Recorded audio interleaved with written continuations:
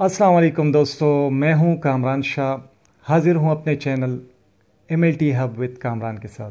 उम्मीद है दोस्तों आप सब ठीक होंगे। एक मरतबा फिर हाजिर हूं एक नए प्रोसीजर के साथ, एक नए प्रैक्टिकल के साथ। दोस्तों आज जो प्रोसीजर मैं करना जा रहा हूं वो मोस्टली अस्थमा के पेशेंट्स के लिए है, जिसमें हम एक डिवाइस यूज़ करते हैं। उस डिवाइस को कहा जाता है पीक फ्लो मीटर। आप देख सकते हैं दोस्तों, मेरे हाथ में यहाँ पर आपको एक डिवाइस नज़र आ रहा है, एक डिवाइस बॉक्स है और इसका नाम है पीक फ्लो मीटर।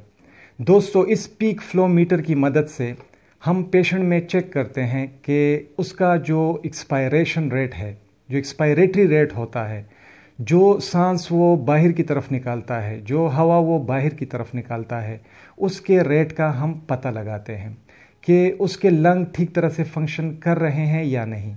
ये टेस्ट दोस्तों अस्थमा के पेशेंट में बहुत ज़्यादा इंपॉर्टेंट होता है, ख़ासकर वो पेशेंट्स जो मेडिकेशंस पर होते हैं या वो पेशेंट्स जिनकी डिज़ीज़ लेवल जो होती है वो काफ़ी सीवियर हो जाती है।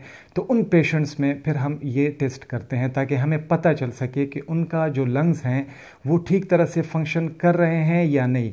तो फंक्शन करने से मेरा मतलब क्या है, ताकि हम देख सकें कि एयरवेज में कहीं ऑब्स्ट्रक्शन तो नहीं है, एयरवेज कहीं नैरो तो नहीं हो गई हैं, जिसकी वजह से इस टेस्ट की मदद से हम बहुत आसानी से पता लगा सकते हैं। तो दोस्तों मैं अभी आपको दिखाता हूँ ये डिवाइस हमारे पास किस टाइप की है। दोस्तों यहाँ पर इस डिवाइस को आप देख रहे हैं, ठीक है। सिंपल पोर्टेबल डिवाइस है, बहुत ज़बरदस्त डिवाइस है दोस्तों। और ये डिवाइस हम कहीं पर भी अपने साथ कैरी करके ले जा सकते हैं, ठीक है। कहीं पर भी आसानी से, घर पर भी हम इसकी मदद से जो टेस्ट है वो हम कर सकते हैं और हमें पता लग सकता है कि हमारे पास जो वैल्यूज़ हैं वो क्या आ रही हैं। तो दोस्तों सबसे पहले मैं आपको बताता चलूं कि इस डिवाइस में मोस्टली आपको यहाँ पर एक रेड कलर का पॉइंटर नज़र आ रहा होगा। ये पॉइंटर हमेशा 0 पर होना चाहिए, ठीक है दोस्तों। दूसरा यह है कि यहाँ पर आप फिंगर्स के लिए जगह देख रहे होंगे कि 3 टिप्स के लिए यहाँ पर जगह होती है। यहाँ पर हम ये 3 फिंगर्स इस तरह रखेंगे और फिर इसका लेवल जो है वो माउथ के बराबर लाएंगे और फिर इसमें हम एयर जो है वो हम पुश करेंगे, ठीक है। लेकिन उससे पहले दोस्तों मैं आपको बताता चलूँ कि ये स्टैंडिंग पोजीशन में भी एक पेशेंट कर सकता है और बैठे हुए भी एक पेशेंट कर सकता है, लेकिन बिल्कुल स्ट्रेट हालत में जो पेशेंट है वो होना चाहिए, ताकि इसको एयर इसमें पुश करते हुए जो है वो प्रॉब्लम ना आए हमारे पास। तो दोस्तों सबसे पहले तो यह है कि ये इसका कैप है और ये कैप इसके साथ इसलिए दिया जाता है क्योंकि इसकी मदद से जो डस्ट पार्टिकल्स हैं वो इसमें जाते नहीं हैं, ठीक है दोस्तों। तो सबसे पहले हम ये करेंगे कि एक पेशेंट में कम से कम 3 टाइम्स ये प्रोसीजर जो है ये रिपीट होता है। एक पेशेंट इस प्रोसीजर को जब करता है तो वो 3 टाइम्स इसे कंटिन्यू करता है, 3 टाइम्स इसे रिपीट करता है, ठीक है। दिन में 2 बार ये प्रोसीजर किया जा सकता है, एक मॉर्निंग के टाइम पर और एक नाइट के टाइम पर, ठीक है। अगर एक पेशेंट ने मेडिसिन ली हैं तो अच्छा ये है कि मेडिसिन के 30 मिनट बाद वो इस प्रोसीजर को अप्लाई करें। प्रोसीजर स्टार्ट करते हैं दोस्तों। और प्रोसीजर में मैं आपको बताता चलूँ कि यहाँ पर जो आपको रेड पॉइंटर नज़र आ रहा है, ठीक है, ये रेड पॉइंटर जो है ये आपने बिल्कुल 0 पे ला के खड़ा कर देना है, ठीक है। अभी आपने एक डीप ब्रीथ लेनी होगी, ठीक है। तो डीप ब्रीथ लोगे आप किसकी मदद से? मुंह की मदद से। नाक से आपने नहीं लेनी होगी, आपने मुंह से लेनी होगी। इसके बाद आप इस हेड को इसके ओपन करोगे, ठीक है। और आप जो एयर को ब्लो करोगे, ठीक है, तो वो आप इस तरह से ब्लो नहीं करोगे कि आपके लिप्स इसके साथ इस तरह से आए, बल्कि आपने इस पूरे हेड को जो है वो अपने दांतों के बीच में बंद करना है, ठीक है, जो इसकी ओपनिंग है। और जो आपकी टंग है उसे आपने नीचे की साइड पर रखना है और फर्स्ट टाइम में आपने जो एयर है उसे ब्लो करना है फॉर द फर्स्ट टाइम ज़ोर से, ठीक है। तो इससे आपका जो आप एयर ब्लो कर रहे हो, लंग जो एयर निकाल रहे हो और जिसे आप माउथ के ज़रिए से ब्लो कर रहे हो, तो ये फंक्शन हम देखना चाहते हैं कि वो किस लेवल पर है, ठीक है दोस्तों। तो मैं एक मरतबा ये प्रोसीजर करता हूँ, आप इसे ज़रा देखिए।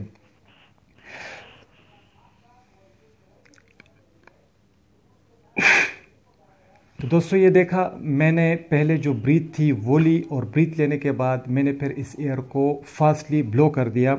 और यहाँ पर जो रिज़ल्ट आप देख रहे हैं दोस्तों, तो ये 450 लीटर पर मिनट से अबव आ रहा है, ठीक है। और मैंने आपको बताया दोस्तों कि 3 बार आप ये रिपीट करोगे और हर बार जो रिकॉर्डिंग है वो आप अपने साथ एक रजिस्टर में, एक चार्ट में या एक कॉपी में आप नोट करोगे कि फर्स्ट टाइम पर ये रीडिंग आई, सेकंड टाइम पर ये रीडिंग आई और थर्ड टाइम पर ये रीडिंग आई। तो जो लास्ट सबसे बड़ी रीडिंग आई होती है, जो सबसे हाई रीडिंग आई होती है, वो रीडिंग आप लोगों ने नोट करनी है। तो मैंने आपको बताया दोस्तों कि नॉर्मली जो एडल्ट्स हैं, जो बड़े हैं, उनमें नॉर्मल जो हमारे पास पीक फ्लो एक्सपायरेटरी रेट होता है, जो लंग्स का एयर निकालने का जो एबिलिटी होती है, ठीक है, जो बेहतरीन फंक्शन होता है, जो नॉर्मल फंक्शन होता है, तो उसमें जो आपका पीक फ्लो मीटर जो रिज़ल्ट आपको देगा वो 400 to 600 लीटर पर मिनट होना चाहिए। बच्चों में जो नॉर्मल बच्चे होते हैं तो उनमें 200 to 400 होता है, ठीक है। लेकिन आप ये बात याद रखें कि अगर रीडिंग 400 से कम आ रही है एडल्ट में, जिनकी एज 30 से 40 तक है, तो ये फिर अस्थमा शो कर सकती है, ये शो कर सकती है कि जो एयरवेज हैं वो नैरो हो गई हैं, या जो एयरवेज हैं उसमें ऑब्स्ट्रक्शन है। तो दोस्तों एक मरतबा मैं फिर आपको ये रिपीट करके दिखाता हूँ ये प्रोसीजर। इस बार मैं एक नोज क्लिप का भी यूज़ कर रहा हूँ और इस नोज क्लिप की मदद से आप अपने नाक को जो है वो बंद कर सकते हो। तो ये भी बड़ा हेल्पफुल होता है कि आप पूरा एयर जो है वो आप मुंह के ज़रिए से निकाल सको। तो ये नोज क्लिप मैं लगाऊंगा नाक पे और जो एयर है वो अभी मैं लूँगा मुंह की मदद से, ठीक है।